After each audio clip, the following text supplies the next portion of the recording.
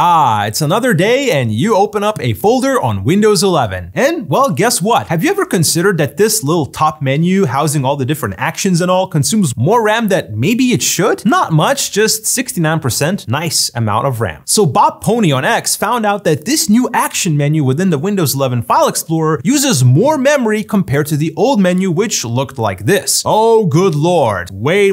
Before you freak out, you can hide this mess by just clicking this arrow right here. But yeah, this was truly peak Windows UI design, the equivalent of your drunk friend puking, but in a more user experience Windowsy kind of way. But look, 69 sounds nice and it sounds like a lot, but it's actually just a jump from 40-ish megabytes of RAM use to 90. Not that much, but in this RAM economy, that's like $500 worth of RAM. Now, what if I told you that by default, Windows 11 has both versions of these action menus running at the same time? Yeah, why not just remove one or another and save RAM for everyone? Well, it's due to compatibility reasons, as maybe some corporate version of Windows 11 running on a Pentium 3 doesn't catch fire. How much I love Windows backwards compatibility. Let me call Bill Gates from my phone dialer now.